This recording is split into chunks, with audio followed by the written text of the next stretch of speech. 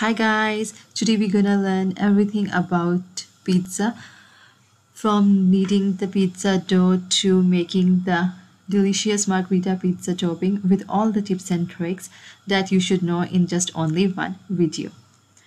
So let's get started with the pizza dough. For that you need strong white flour 500 gram, or you can take the maida, salt 1 teaspoon and yeast 1 sachet or 7 gram. We're just gonna mix all the dry ingredients, and then I'm gonna take warm water, 325 ml of warm water, and mix. Add water little by little, and do not add the whole water at once because it will liquidize your dough. Once you have added all the water, you have to press the dough to make a very smooth pizza dough. The method I'm using here is pressing the dough with my hands and folding it. You can use your both hand to press the dough, or you can use the single hand as well.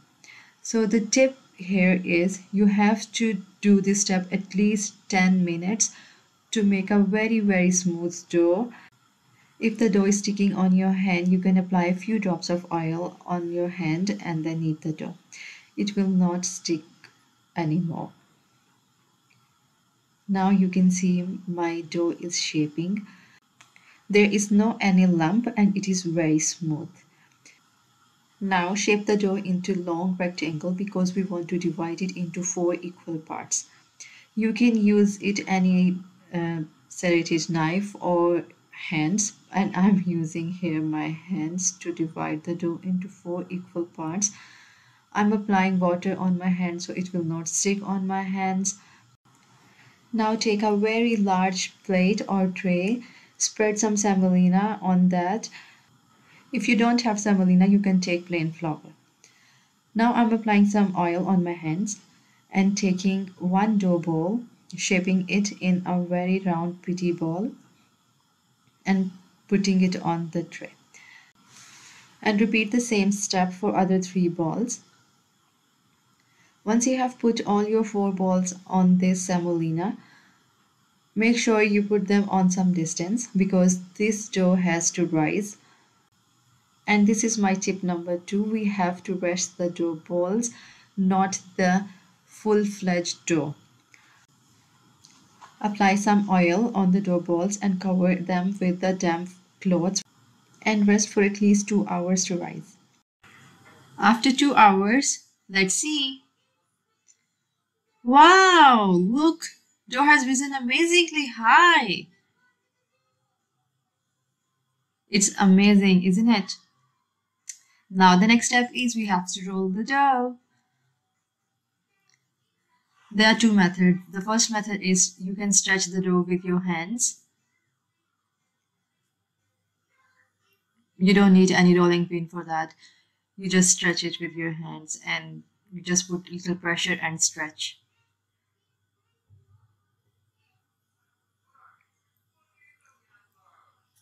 And put it on your pizza baking tray.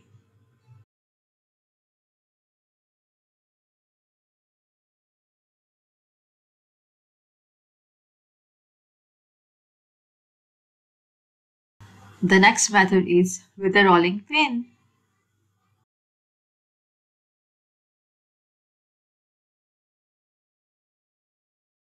I'm using semolina. If the dough is sticking, you can use semolina, or either you can use a dry white flour. Roll it until you get your desired pizza crust thickness.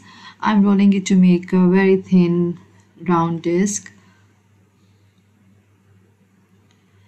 Now you just put it on your pizza tray and apply some tomato sauce or pizza sauce. You can check the recipe for this pizza sauce on top of here. Now I'm applying some cheddar cheese. This is just colored cheddar cheese. On top of that, you can spread any fresh basil leaves. I don't have basil leaves, so I'm spreading the spinach, baby spinach leaves. Now spread some mozzarella cheese.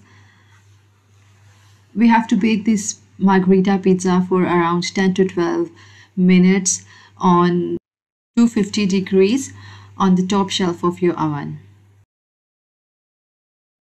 Our margherita pizza is ready. You see how beautifully it is baked.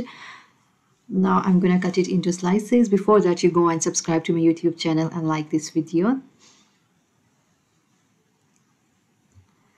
Look, oh my god, this is amazingly beautiful and delicious. See, the pizza crust is baked perfectly. It is light, it is fluffy, and it is crusty and crispy on the bottom. Please try this recipe at home and do let me know in comment section below how your pizza turned out. Thank you. Take care. Bye.